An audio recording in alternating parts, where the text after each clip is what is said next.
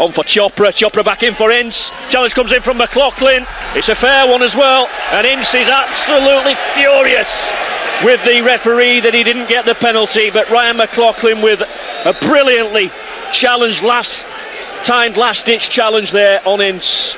Stopped him in his tracks. Rescued Barnsley. No suggestion of a penalty, Adam.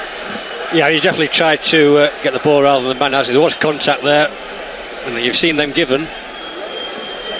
We're throwing for Blackpool near side after all that. Jack Robinson will take it, level with the Barnsley penalty area. Thrown in towards the edge of the 6-yard box. Shea almost beaten in there. It comes out to Ferguson.